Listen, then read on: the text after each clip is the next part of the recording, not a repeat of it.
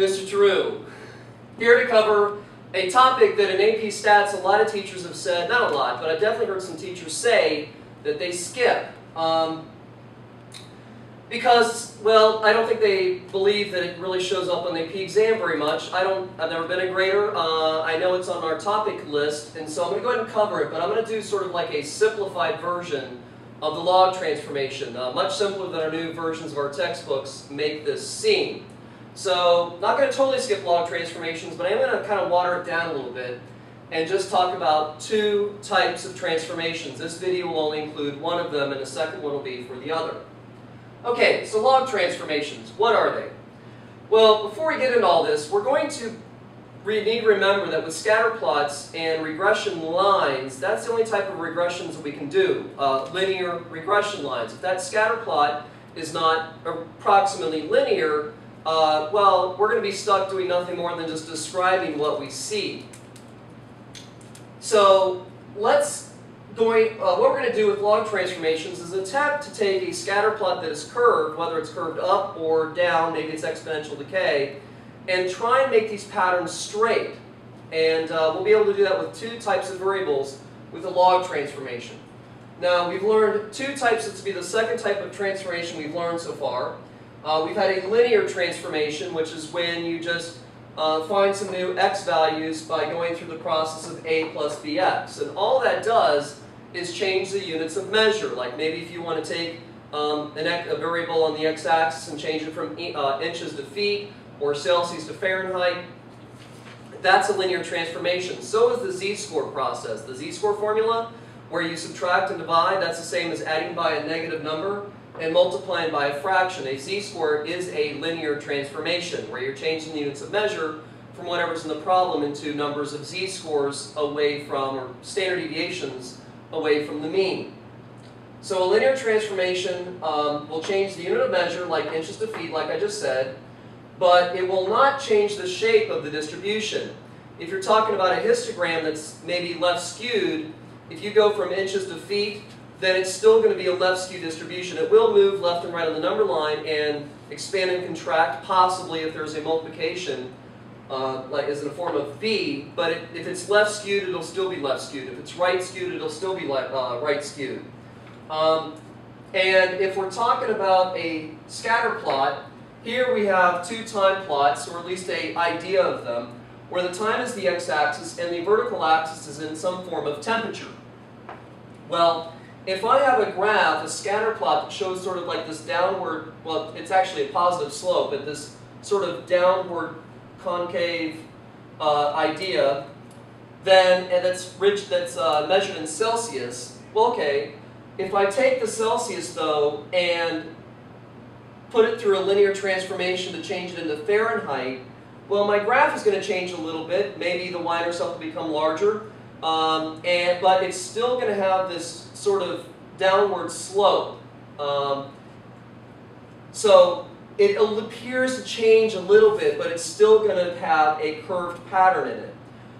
So this is what the effects of a linear transformation is. But what we're going to do is a log transformation, and we're going to be able to take two types of curved data, exponential and power, and through a log transformation process get a new transformed scatter plot that is straight. And that will allow us to run regression lines through it and do other calculations.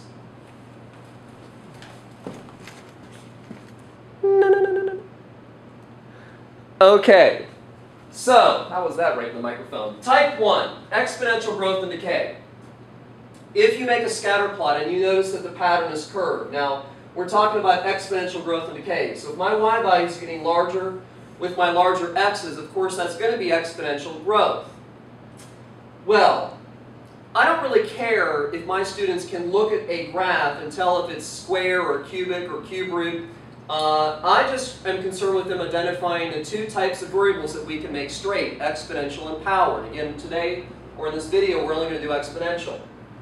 If you take the log of the y values and remake the scatter plot, if it looks to be straight, and you can verify that by making a regression line and then checking it with a residual plot, if you have curved data, you log the y's, just the y's, and you get a linear pattern, then you have just proven or shown yourself that that original data was exponential or growth or decay. So if logging the y makes a scatter plot straight, and I put this in quotation marks because we are dealing with real data, and the idea of perfectly straight is just not going to happen, then the original data was exponential. Now my notes are in the form of using 83s and 84s, which is what my students use. I will show you an example on the calculator, probably get that posted tomorrow, about doing these transformations with both a TI Inspire and a TI-84. In a TI-84 notation, you're going to have your x's and y's. They don't have to be list 1 and list 2, but that's just convenient.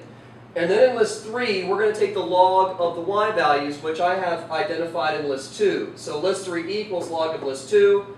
We have the log of y values. So this scatter plot will be made by using list 1 and list 2, and this scatter plot with list 1 and list 3. And again, curve data, log the y's. If you notice it looks straight, you will run a regression line through that transformed data and then verify that it's straight by making a residual plot. I have a video showing you how to make a residual plot, and I'll also be making more of these on my calculator lab demonstrating log transformations if you're not sure how to do that. So if you can verify that that scatter plot is straight, then you have verified that the original data was exponential, growth or decay. And don't forget, when you take that equation out of your calculator, you did log the y values before you made it straight, or to make it straight. So don't forget to write log of y hat, not just y hat. Continuing on.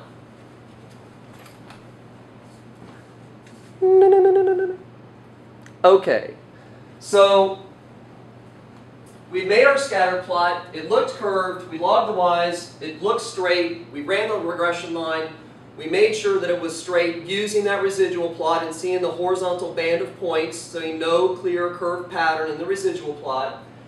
Then if L1 and L3 appears linear, make a regression line, then a residual plot. I'm just writing down what I've just told you a second ago to do, and prove or show yourself that the log of y hat equals a plus bx is a good fit for that transformed data.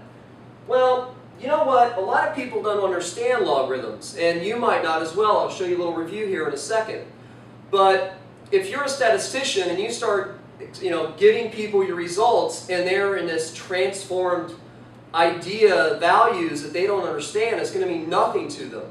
So we're going to talk about undoing the log, getting the log function out of our equation that fits the transformed linear scatter plot. So to undo a log transformation, make an equation that models, we're going to undo the log transformation to make an equation that models the original data. Something that somebody, that maybe if you're a statistician, someone probably gave you data to analyze and you're giving them something back. And you want to make something friendly for them to use. So we want to make a model that fits the original data, and we're going to do that by making both sides of the equation an exponent of 10, and I'll explain why at the end of this video you'd want to do that. So let's get the log out of our equation that fits our linear transformed data. Let's make a model that fits the original graph.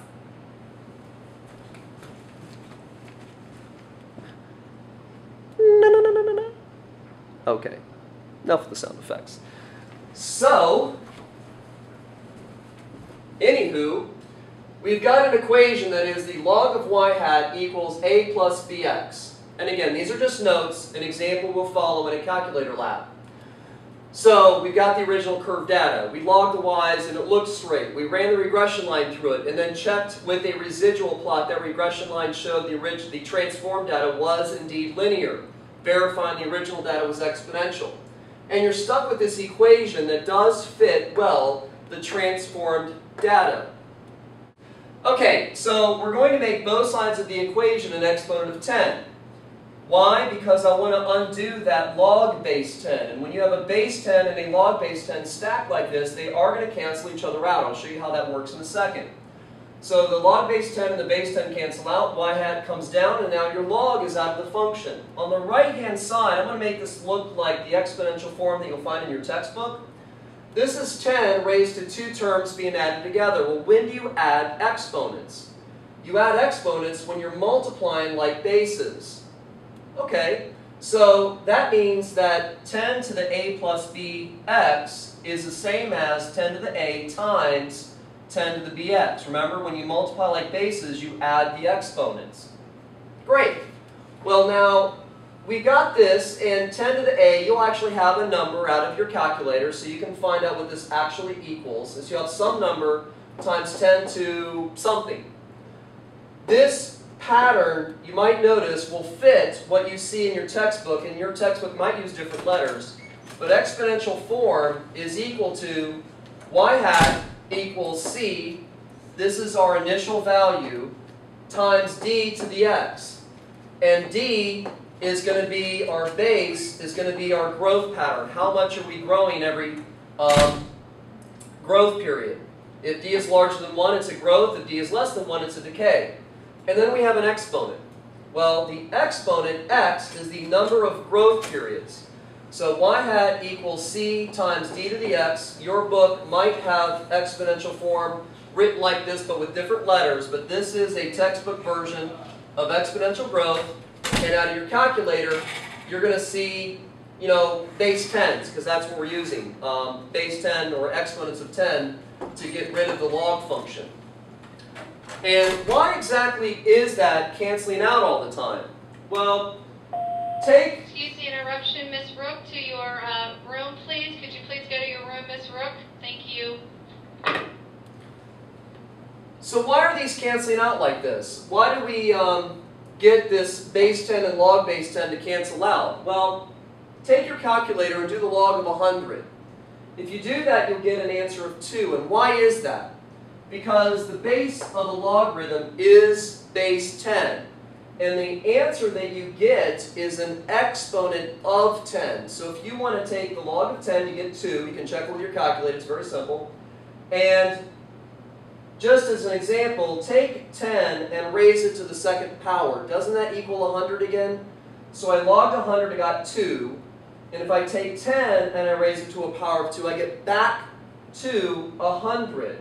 So making a value an exponent of 10, the answer from a log, making it an exponent of 10, will cancel out the log function and get you right back to where you started from. So this example will show you why you want to make both sides of your exponent equation an exponent of 10, because those will cancel out and you'll get an equation that models your original data that someone who's not a statistician or mathematician can plug numbers into and understand what's going on. Bam!